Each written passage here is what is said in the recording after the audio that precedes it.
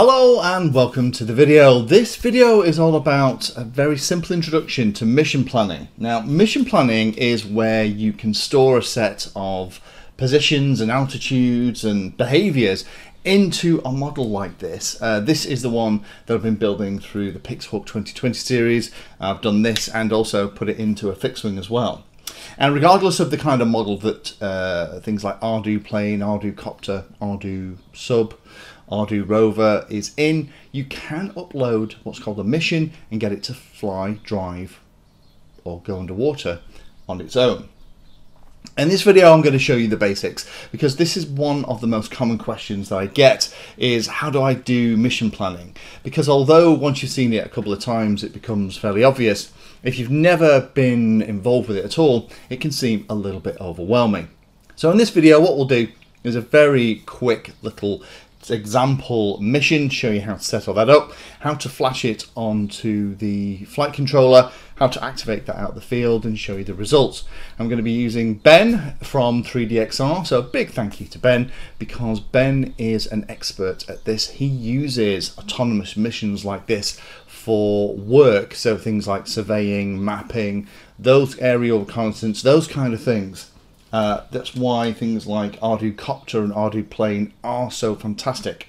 Now, iNav does a limited subset of this. Things like iNav also do allow you to do a much more basic mission planning.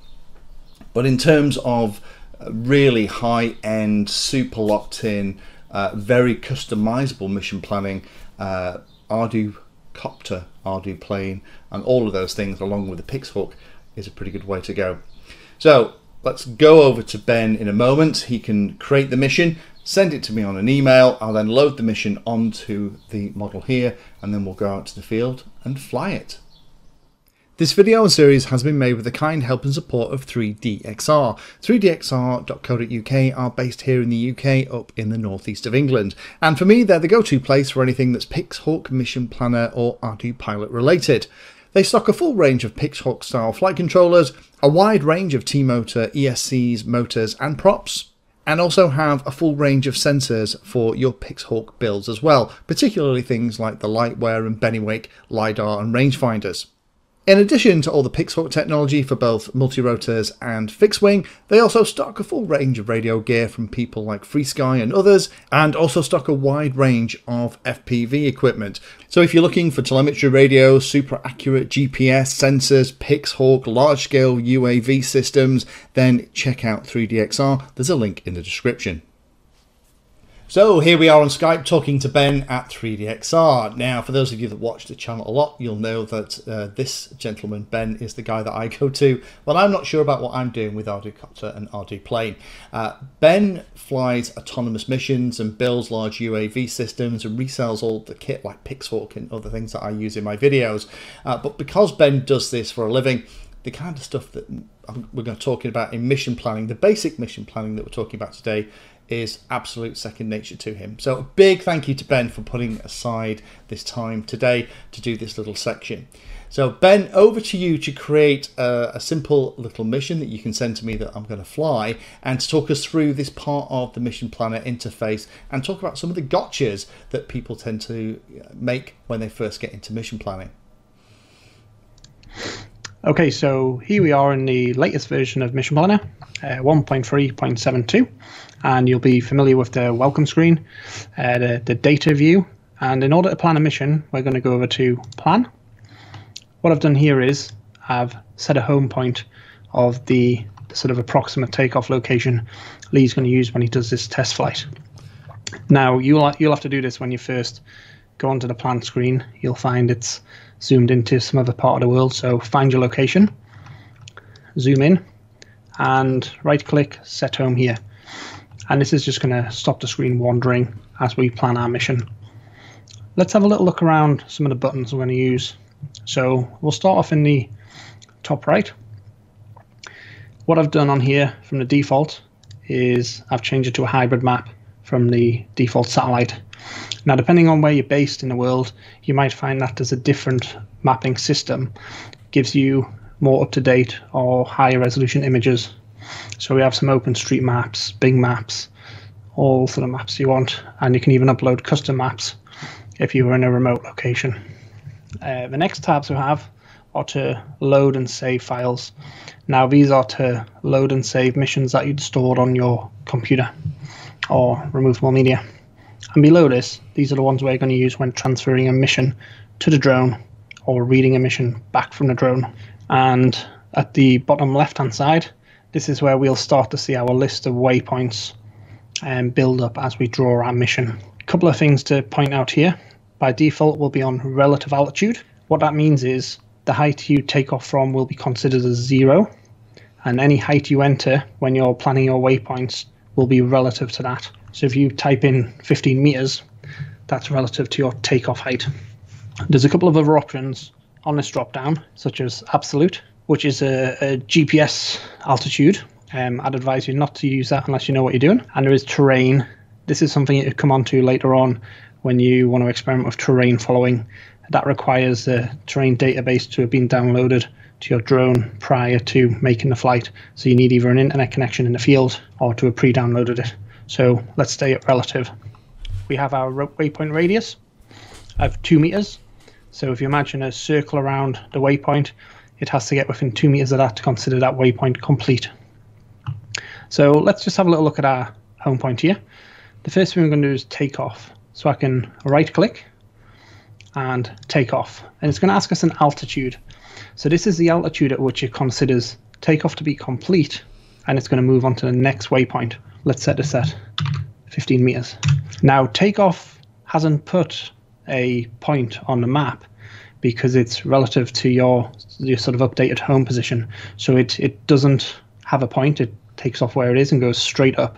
So if we go to the flying field and we find out we're actually standing here, there's no mistake in takeoff. It will just update the home and it'll take off straight to 50 meters from wherever you stand. So we've got waypoint 1.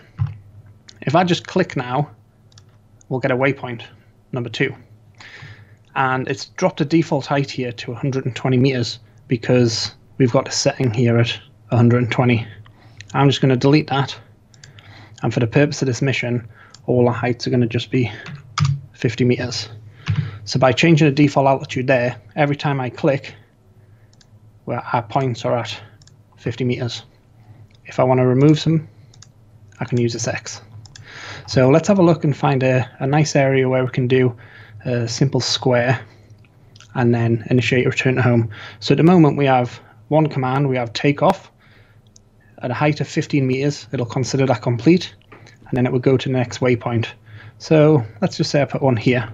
And the behavior now would be the drone climbs to 15 meters, and it will diagonally go to the next waypoint. So we must make sure there's no obstacles about 20, 30 meters here. So waypoint 2, and what we see here is this small circle that is our 2 meter radius. And when the drone gets within here, it considers that waypoint complete, and it'll head to the next. So if we were just to go straight across, and now once these waypoints are on, I can move them around. I can see on here there's some trees, but these look very small. So I'll cross them, and we could drop our height down to say 30 meters over here. And we could do a RTL. And that again, that won't show up on the map because it doesn't have a position. It completes waypoint 5, so when it enters the circle, then it goes into RTL. And this is where we have to know what our RTL height is. If you'd set an RTL height, so a return to launch height at 100 meters, your drone's going to go up to 100 meters and then fly it home and land. The default's 15, so what it will actually do is continue at its current height if you're above that 15 meters. So it'll continue at 30 meters above your home point and descend down and land. So this is what a simple waypoint list looks like. We have a takeoff to 15 meters. We have a few waypoints at 50 meters. And then we have a return to launch where it will fly straight to the home point, descend, land, and disarm. You can make modifications to it at this stage. And then what we would do is press right with the drone connected. What I can do now to send this to Lee, I can save to a file and email Lee what will look like a text file. So the main thing to understand here is the behavior. So a common one that catches people out is setting, say, a low takeoff height of 10 meters, and they're standing next to a row of trees, and the next waypoint is beyond the trees, and it climbs diagonally and ends up in a tree. So what you need to know is, in order to carry out the mission, we must arm the drone first in something like loiter, flick it into auto, and then it will take off and do the mission. Let's imagine we've took off, we've got to waypoint 2, and then let's say we want to cancel, we need to take back control. Simply putting it back into loiter mode will stop the mission. Your drone will stay where it is in loiter, and you can bring it back, fly it around. If you put it back into auto mode after interrupting it, it will head where it was going. So it would, wherever it is when you go back into auto, in this case it would be going to waypoint 3. So it would go straight towards waypoint 3. So that might be a diagonal climb. It could be straight at it if you resume a mission that you've broken up. You can RTL in the middle of a mission, and that will interrupt it. It will take over it. The first time you do this, you should keep it simple. No elaborate survey grids, just simple square. We've got a couple of height changes here, and we've put in an RTL. This would be a really good little test mission. Maybe this field is really steep. So let's use one of the nice built-in features. So I've right-clicked, brings up this beautiful menu, Map Tools, and I'm just going to have a look at the elevation graph. So let's just bring this onto the screen here. We can see our waypoints numbered, and this blue line at the bottom, this is the terrain on the ground. This isn't going to show you trees, mind. So if you did have a 50-meter tree, you're not going to see it. This is a sort of large-scale elevation map. So it will not show you buildings or trees, but it'll give us an idea if there was, for example, a steep incline. So we've kept the height, on a smallish drone, 50 meters, it's going to be quite high. And we can see our climb, our way back, drop to 30, and then RTL. So the actual RTL section is not shown. That's one little trick. So here we are on my laptop here, and I've removed the props. I'm going to power the PixHawk and plug it into the computer. Now we're going to upload that file that Ben has just emailed to me and get ready to go out and fly. So we need to make sure that we have both the file uploaded, the mission uploaded into the memory of the PixHawk, and I also need to make sure that I have an auto flight mode so that I can tell the PixHawk that that's what I want to do. So first of all, let's connect. I'll find the right COM port.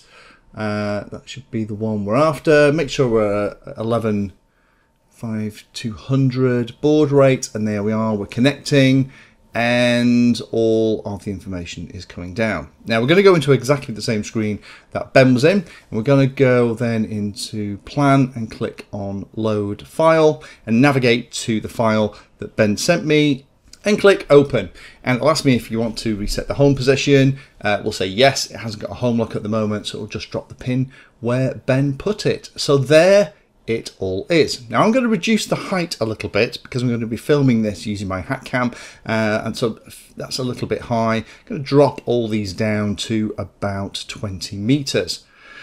Once I've done that, then it's time to put it into the PixHawk. Now, it isn't going to save it onto the SD card, so be aware of that. You can't just pull the SD card and put it into another PixHawk system and then copy the mission across. It's going to save it in the PixHawk memory. That memory is persistent. It's going to live there until you delete it or put something else in the memory. So we're going to click on Save, and it's going to write it, and then what I'm going to do, I'm going to delete everything, get rid of all the waypoints, and then click on load, and that's going to read it back from the PixHawk memory. It's a really handy check to make sure that it has actually gone across and that nothing weird has happened. Now you notice that the home location is now suddenly somewhere else, and that's fine. That's just because the GPS has got a lock while it's sat here on the desk, so it's just arbitrarily put the home location where I am now rather than where I'm going to fly, but that's fine. So the last thing we need to do is go into the mandatory settings, into flight modes, and set up one flight mode as auto, because we need to select auto as the flight mode to have it all work. And that means at the field, I'll have it stabilized, I'll arm it, and then once it's armed, I'll immediately flick it into auto, and it will execute each of those waypoints in turn. So now we've got all that set up, it's time to go to the field and actually show you how this works. So here I am at the field. First thing, of course, is to turn the radio on before we do anything else, and then just screw the GPS into position so that that's going to work okay. Now, the mission that's been uploaded to this is going to keep it relatively close in, and I've dropped the height for two reasons. One, I like to keep a very close eye on it for the first time you ever do a mission on a model like this. This is genuinely the first time we've done a mission, and I'm also going to recommend that you have some form of telemetry set. Now, I'm using the Yahoo telemetry script on my radio here, and that's going to tell me exactly what's going on. There are lots of different options to connect to the model and to monitor it while it's flying. Check out the telemetry video in this PixHawk 2020 series. But at this point, all I'm doing is I'm just waiting for the GPS to lock, and I'm also waiting for the GPS home location to be stored, because we need that, because that needs to be in the model so that we can fly back safely.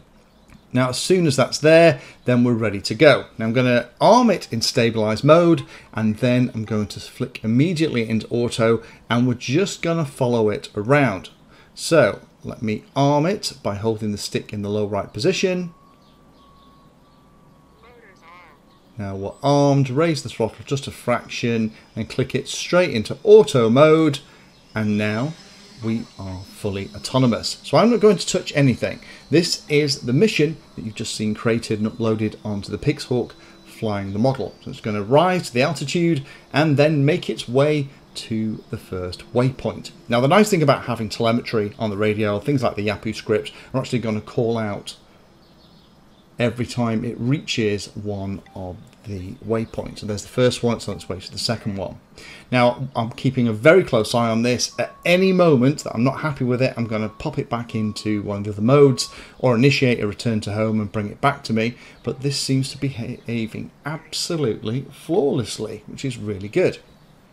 Now, mission planning isn't something that's unique to PixHawk. If you are using anything that runs mission planning, like the Durandal or any other PixHawk, or things like the Matec boards that run ArduCopter and ArduPilot, this is going to work in the same way.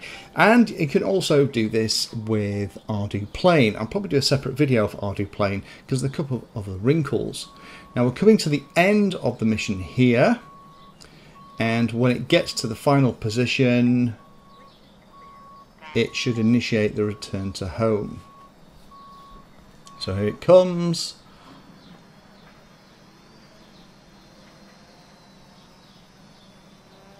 Over the home location, and this is just like a normal return to home, just like I would have had if I'd have flicked the return to home mode switch, and it's going to settle on the ground. When it does, it will then disable the props. So if this has been interesting, then stay tuned. Lots of other videos in the PixHawk 2020 series, links down below, so you can find out all the cool stuff that you can do with this kind of technology. It's amazing what we can get this stuff to do. This is very basic mission planning that I'm showing here, but you can really go to town. So also check out the Big Boys Toys playlist, where things like missions are created to do things like surveying. But now we're on the ground, we're all set, it's disarmed itself. I just need to unplug the battery, turn the radio off, and that is our first mission done. Thank you for watching my video and watching right to the very end. If you want to find out what I'm currently working on, you can follow me on social media by searching for Painless360 in the usual places. If you'd like to become part of the inner circle, then you can become a Patreon. Details are in the description and you get lots of additional benefits. Check out the playlist section on the channel too. I organise all of my videos into playlists, and it's called something like Introduction to or for Beginners. All of the content is aimed so that you can start at the very beginning, and it teaches you that subject, starting with simple principles and moving up to teach you everything you need to know.